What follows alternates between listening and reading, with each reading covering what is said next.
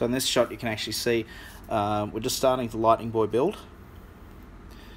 Just starting to measure things up here against the fretboard that I got from MRWS. It's Blackwood, and the box. And here finally I've got my meter rule. I had to run over and go and grab that. And now cutting it out. So cutting it into two pieces.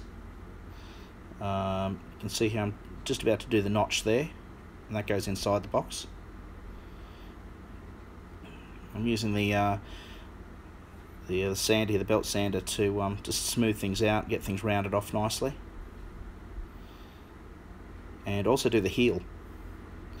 Now in this case I'm just double checking, making sure that I've got the right amount of length for the tenon inside the box.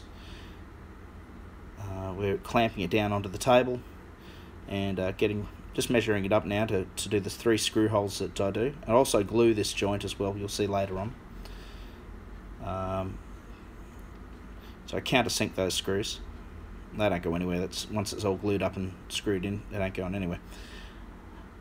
Here we're just putting in a new bit into the router and rounding up the neck profile.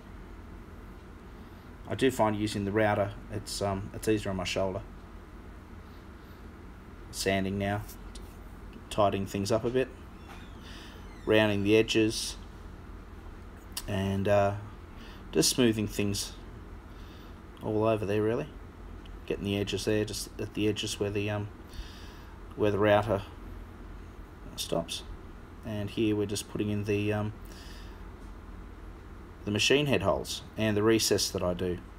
And I've got a little picture here coming up that'll just show the recess that I do there. I forgot to film that bit, sorry.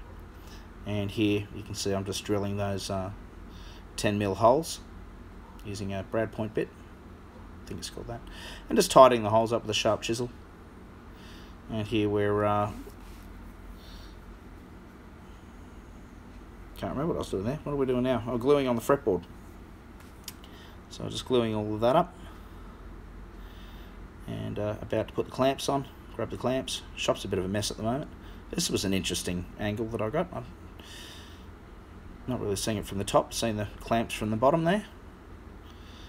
I had to readjust because the fretboard wasn't quite straight. And I don't know, what have I done? Oh, that's right. The things were all finished up there. Now we're just working on the box, taking the paper out of the inside of the box and putting in, just cutting a little bit of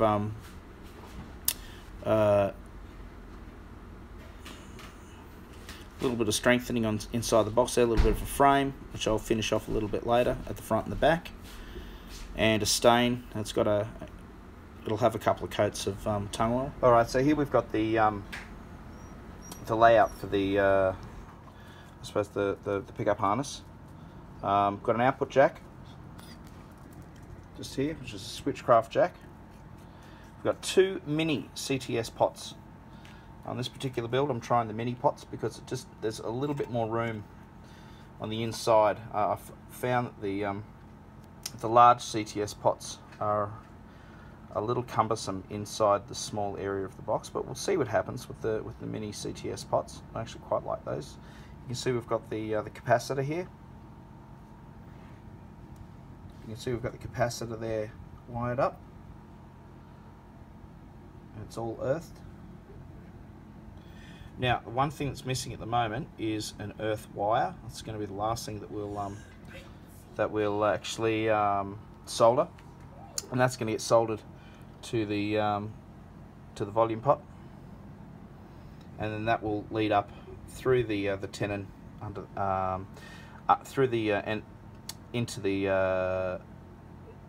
onto the underside of the bridge, steel bridge, and that'll earth the strings.